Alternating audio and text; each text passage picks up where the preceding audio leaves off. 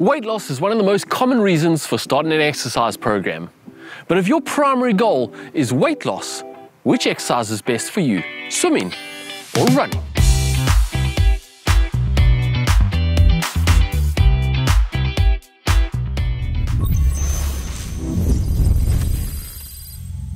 As triathletes, we generally say both of them.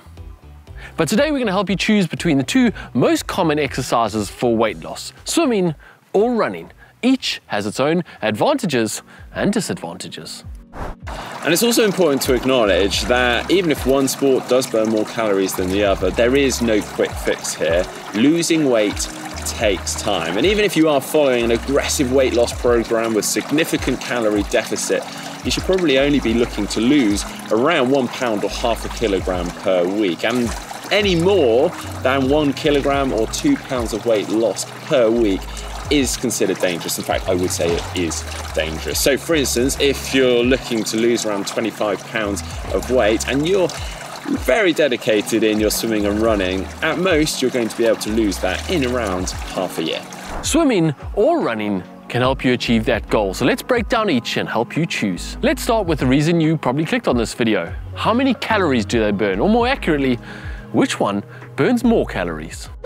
So calories are a unit of energy, and conveniently they're displayed on the backs of foods and on labels of foods that we eat. So we can keep track of the number of calories that we're consuming and eating. In addition, if you're using, say, a heart rate monitor with a smartwatch, you'll be able to track how many calories you're burning through your exercise. So you can see where we're going with this one. Weight loss happens through calorie deficit. So by keeping track of both calories that you're consuming and going out, we want to make sure that we're consuming and eating less calories than we're burning. It's important to remember that your total calorie expenditure is not just your exercise calorie expenditure, but also includes the calories you burn throughout the day, your so-called basal metabolic rate, which for most people is around 2,000 calories a day, although it does vary with your height, your weight, your age, and your gender. The amount of calories you burn swimming and running also varies with each individual. An efficient swimmer will actually be able to burn less calories per minute, but also an efficient and experienced swimmer will probably be able to hold a higher intensity for longer and be able to swim for longer, meaning that they'll actually be able to burn more calories through swimming. Whereas an experienced runner might actually burn more calories per minute swimming as they thrash about and get nowhere in the water. But they won't be able to sustain that for very long, and therefore it won't be very effective for weight loss. Now technically, running will burn more calories than swimming, approximately 25% more calories. That's not a hard and fast rule though, because obviously many factors come into this, such as your weight, your height, and of course, how hard you swim or run.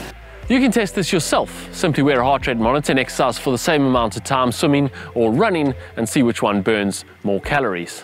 But the simple truth is the difference between the two sports is so marginal that the deciding factor on which is better for your weight loss isn't really going to be the calories expended. We need to consider a few other factors.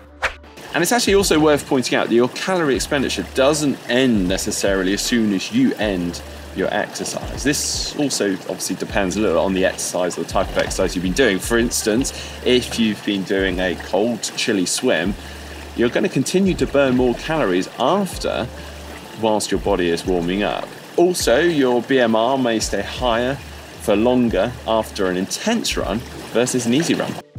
How simple it is to do your chosen sport shouldn't be underestimated. You can go for a run pretty much anywhere in the world. Simply put on a pair of running shoes and head out the door, and you can go in pretty much any weather conditions, although you will need some extra clothes if it is really bad weather. It might be more difficult to get a swim done, unless you're fortunate enough to live in a nice tropical destination where you can swim in a lake or the sea whenever you like, or perhaps you're really fortunate enough to have a private lap pool. More than likely though, that is not the case, and you're perhaps having to go to a public swimming pool. You're then having to travel there, drive there, you've got to pay for your entry, you've got to time with lanes being available, and then share the lanes with other people, all of which make swimming perhaps a little less convenient. That said though, the weather is less likely to disturb you when swimming indoors. The wind, rain, darkness is less likely to dissuade you from getting it done. Both swimming and running are fairly cheap sports to take up and keep doing consistently. For running, all you really need is a decent pair of running shoes. And for swimming, you'll need a decent pair of goggles, a costume, perhaps a hat. Other toys are optional. There is also the recurring cost of the swimming pool entry to that, which you may want to consider when perhaps motivation starts to dwindle in a few weeks' time. That recurring cost may start to dissuade you. If it does and you think it might do, well, perhaps swimming isn't the one for you. And then there is how social each sport is. Again, this completely depends on how you choose to participate in the sport. You can choose to run completely solo and never interact with anyone. And you could do the same with swimming. Alternatively, you could run in a group and talk the entire time. You obviously can't talk the entire time while swimming, but joining a squad or a group for swimming can be a very social affair. I mean, given that you've got to meet at the same place and quite often the same time, swimming can arguably be more sociable than running. Whichever sport you go for, we'd suggest you lean into the social side of the sport.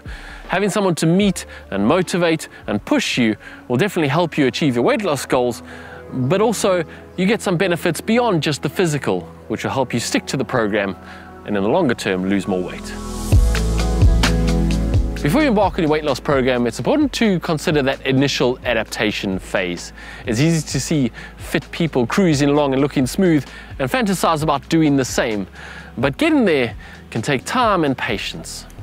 For swimming, it also has the big advantage of being non-weight bearing, meaning it's far easier and lighter on the bones, the muscles and the joints than running. And if you are carrying a few extra pounds, which perhaps you are if you're watching this video, then that is a big bonus. Also, you can build into and be easier and more gradual with your build into swimming because, well, you can literally go as slow as you like. Starting running can be a bit of a shock to the system. Even if you start with a run-walk program, which we'd advise that you do, you could probably still have some aches and pains in the first few weeks as you adapt to the impact and strain.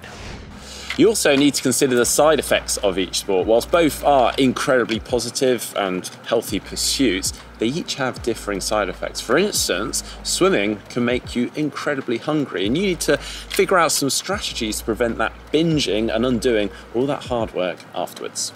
Running can lead to GI distress, especially if you aren't careful about what you eat and drink beforehand. And things like side stitches and cramps and joint pain shouldn't be underestimated, as they can really do a number on your motivation to go out and run. All this to say that when choosing between swimming and running to lose weight isn't how much fat they burn, because they both help to lose weight. Yeah, the best one for you is the one that you're going to keep doing, the one that you enjoy the most, the one that you're going to do day after day, week after week, month after month. It's going to become part of your lifestyle, because the truth is, to lose weight, it doesn't really matter whether you're swimming or running. You have to become a swimmer or a runner or a triathlete. Well, I hope you've enjoyed today's video. If so, please do give it a thumbs up, give it a like. Get involved in the comment section down below. Let us know which one you prefer, and don't forget to subscribe.